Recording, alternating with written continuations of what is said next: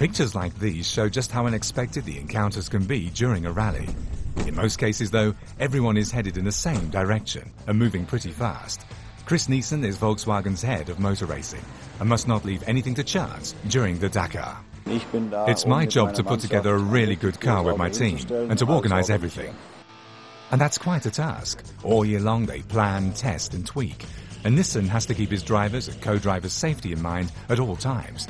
A tough job. The responsibility puts him under a great deal of stress. And although the team manager always seems very friendly, his drivers know exactly that he wants to see a top performance.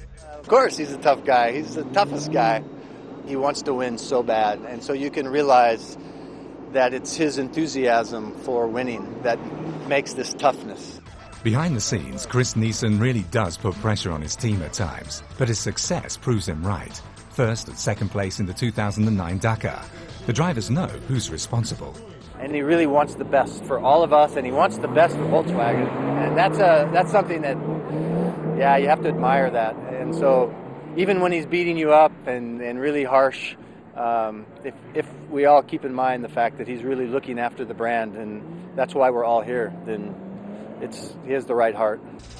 Tough, but with his heart in the right place. That's the sports director of the Volkswagen motor racing team. And a certain degree of toughness is essential in professional sports because nothing is more taxing and more difficult than the Dakar.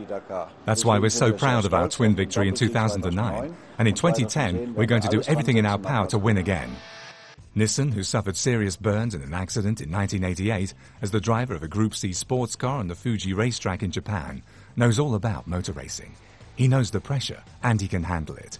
The right man for the job, for what is probably the most extreme race in the world.